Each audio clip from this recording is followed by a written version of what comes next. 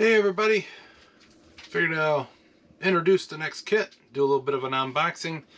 This one I don't see too much on YouTube and all that. It might have had a little bit to do with it being hard to get for a while. Well, now they're relatively easy to get. I've seen them in quite a few spots. I got mine just the other day after seeing it in stock right away. So I figured I'll do a little bit of an unboxing, a little bit of an intro, because this is going to be the next kit I do. It don't seem like it's a very complicated kit. Don't seem like there's a lot to it, but let's open it up and see. I already taken everything out of the plastic.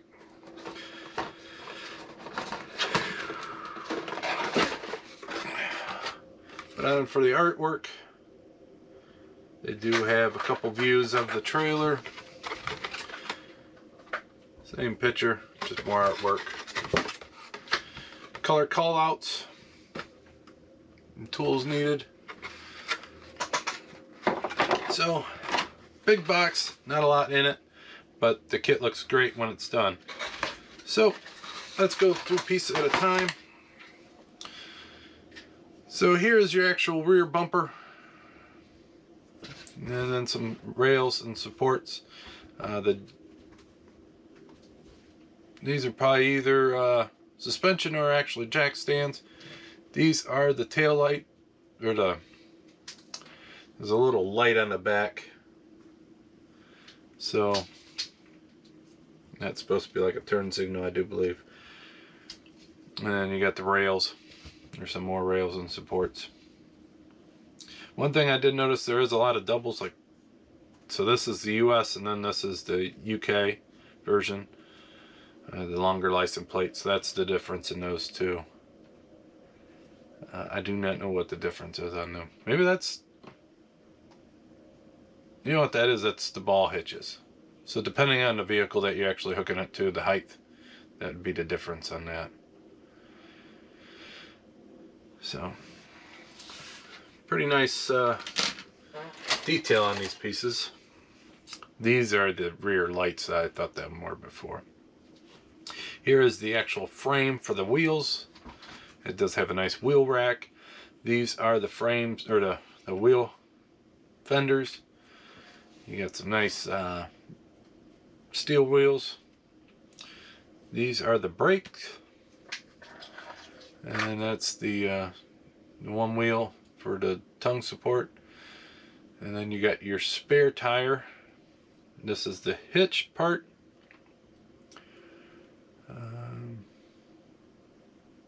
These are the tire locks for the car that's being hauled in.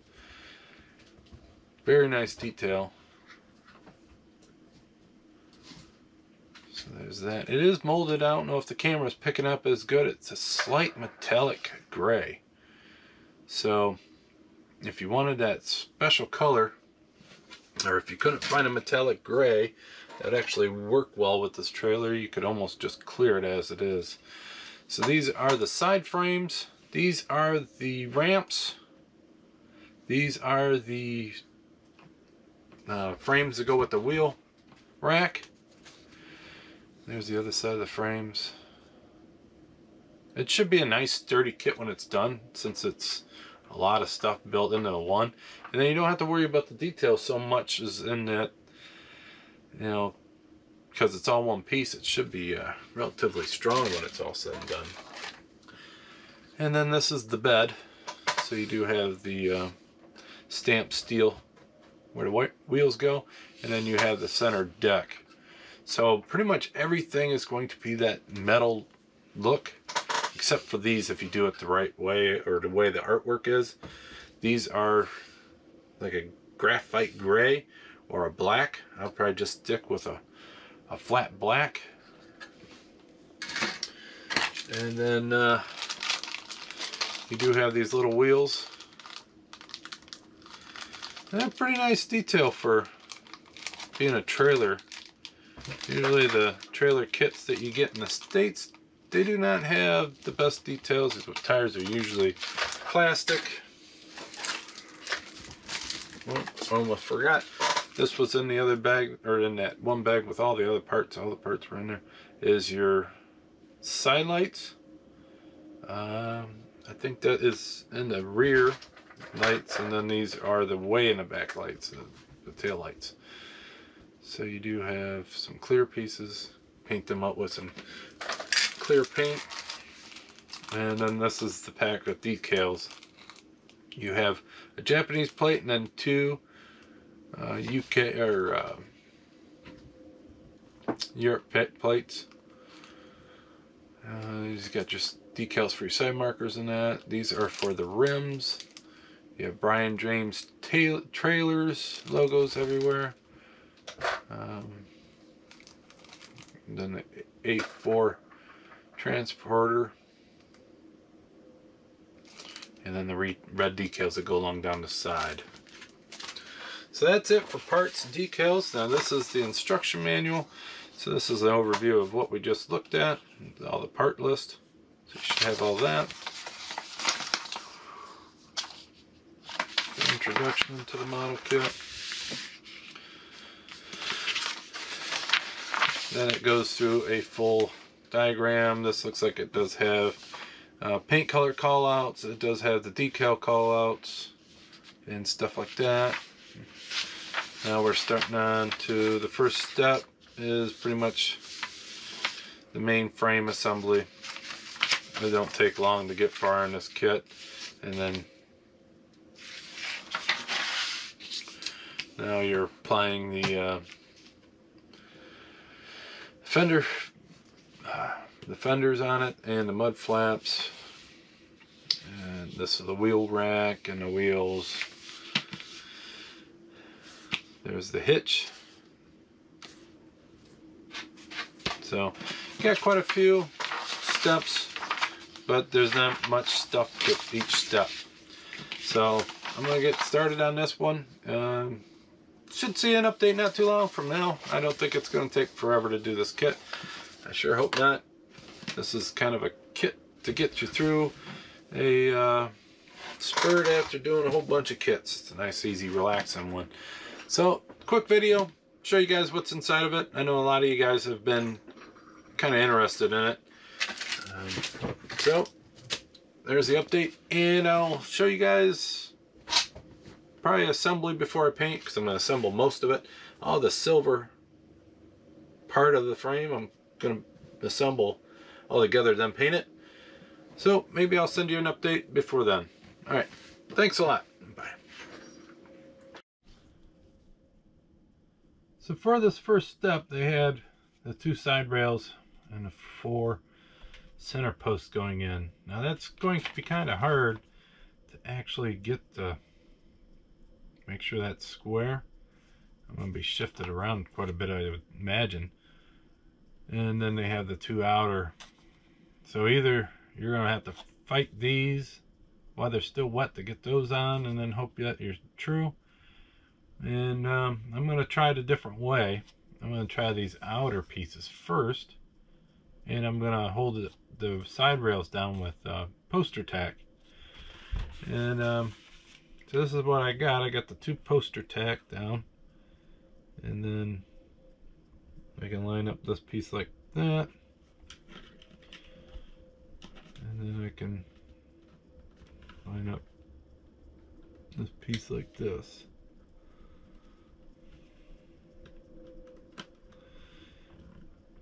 And by putting a poster tack down, I made sure that these little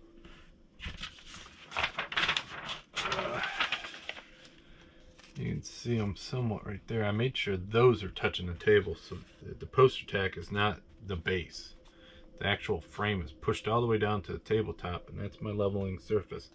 Because if I had those raised up, it ain't gonna be square either. So I'll glue those on, and then I'll glue these cross braces on, and I'm going to be using a glue that I can just drip on there and then hold in place. So either your Tamiya, your testers, your thin glues, something like that way. But I'm going to pretty much triple check this before I do it. So don't want to screw it up, but that was my way of, because I only got 2 hands, and I don't know, I figured once I got those in I'd end up being crooked and then I'd have a wompy trailer. So this is my plan of attack, is to do that.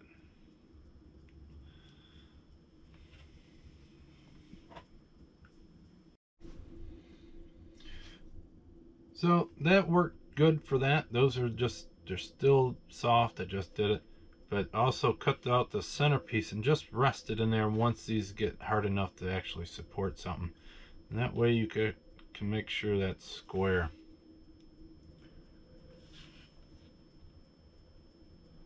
And so while them are, the one thing I gotta worry about is these kicking like that as well. So you can actually eyeball it like this, because I think this one is skewed just a little bit. But that's what those one braces would help for that as well. So before it's completely set up, I might have to get a couple of those in. And now I am upside down from the instructions. So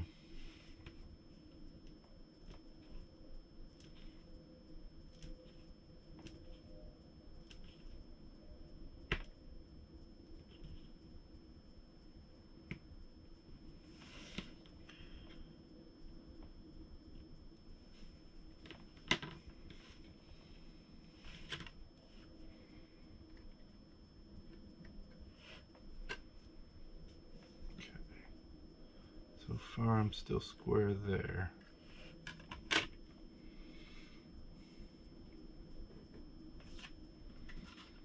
And then this piece, you have to make sure you get these in the right direction.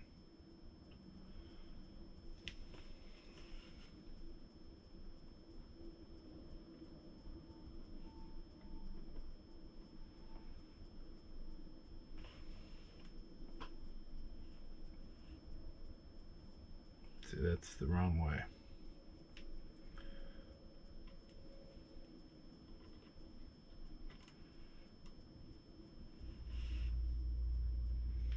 Because they should be going like that.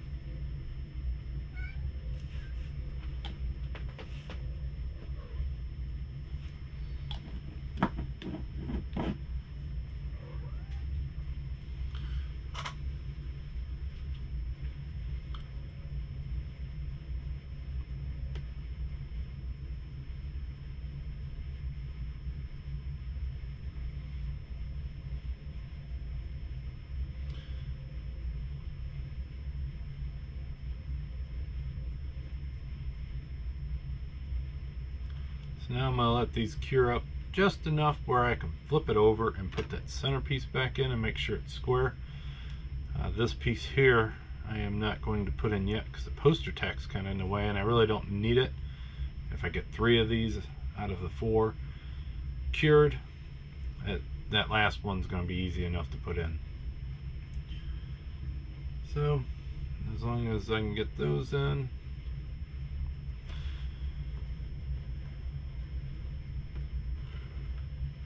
delicately put that back over.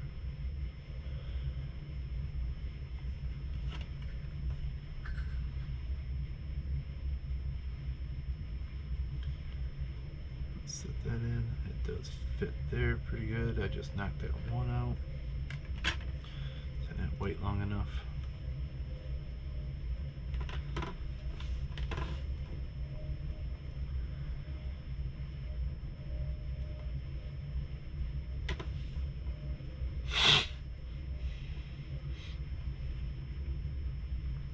Sometimes these easy kits, the fast kits, you gotta take, they kind of sneak on you. You gotta take that extra step in detail to get it just right. It kind of makes you want to rush through it and get it done real quick because you think it's just a simple build, but it's a trick, it's a trap.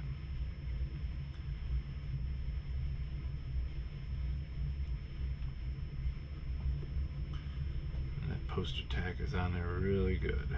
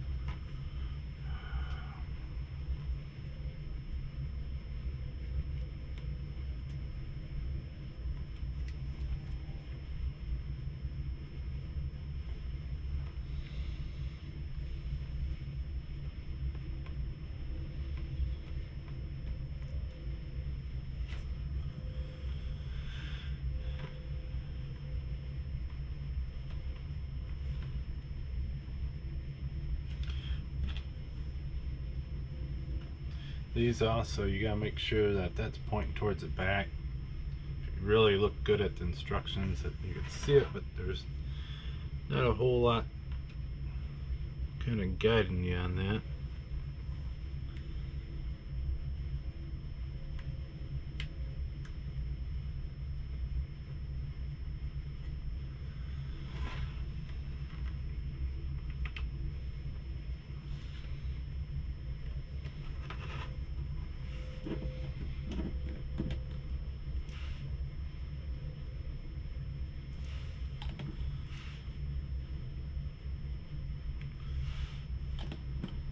Now the one thing is now after I get this built, what car am I going to put on it?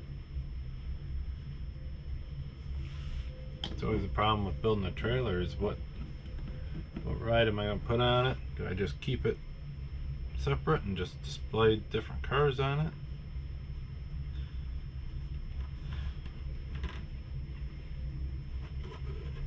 It's always a fun part. It looks like it's shifted just a little bit. Use the grid and here kind of eyeball it. Let's see if I can put this on here without knocking a piece out again.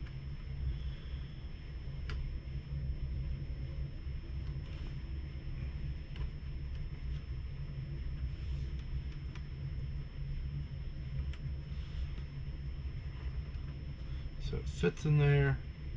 Looks like it lines up there. So I think we're good on that. So there's my little tip on how to assemble that. I know it ain't gonna help some of you guys, but if I help at least one person, that's all that matters. If I can help one person out, that'll make my day. So another thing that almost got me in trouble, I was going to glue these sides on, the top sides. These pieces right here. I was going to glue them on to make everything really nice and strong and have it all painted one color. The problem is this piece right here, these ramps. These ramps have little pins on both sides so that they can slide through that track. You can see the pins right here. If you do not put those in now, before you put that piece on there, you will have to cut those off and then they'll fall out. This way here, once they come, once you pull them out, they won't come out. They're always pieces of the trailer. So I caught myself. I almost did it because I wasn't going to look at the instructions. Sometimes I get ahead of myself, and I was going to glue those rails in. And if I did that, I wouldn't have been able to use that cool feature of having this mechanism here work. And since I do want to paint these separate, I do not want to have those out. I figure it'll actually ruin the paint job. I am going to glue those rails on and the top deck on after everything's painted. So these are going to be painted separate. So if you're like me, and sometimes you don't look at the instructions and then later on regret it, hopefully I can save you this step and save you that problem. Because that's pretty cool. Because once this model's done, those could get lost years later. Or you pick it up and they always fall out. This way they're always in there. And also it stops them right at that spot, so they're always hanging out.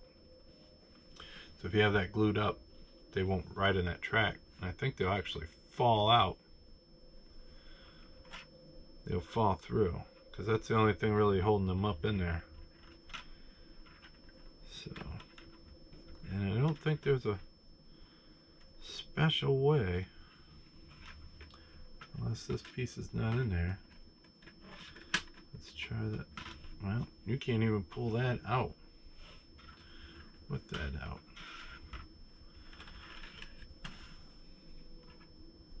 If that's not in there, would I be able to put those in later?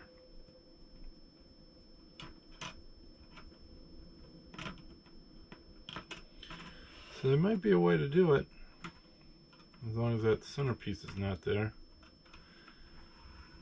And you pull that all the way through, and then when you go to put this in, you'll have to start right there like that. So I'm going to keep messing around with this, and we'll see. Alright, so this is what it's going to look like when you get it done, or at least this is what mine looks like. I got it all painted and assembled. I did some weathering. Did a black wash to make it look pretty road grimy. Not super nasty, but you know, nasty enough to a point. These still come out. I did a wash on them as well. This piece here is able to come out, and so you could do the piece that, you know, where it's not hooked to a hitch, and then there's another piece where it's hooked to a hitch where it's not touching the ground. So them are not glued in. I could swap them out. It did have a little lever that was right there. They broke super easy, so I just cut them off. These are the glass pieces. I did paint them with some yellow paint. And then the clear back, you do have to paint those with the clear. So that clear red, and did a backup light and an amber turn signal light. And these also had to be painted. I haven't decided what license plate yet. If I do a vehicle, I don't want to have the trailer in another state, so I might have to figure out what vehicle it is first. And then this red is actual decals. I had the wheel wells glued in first. I probably should have had the decal put on first.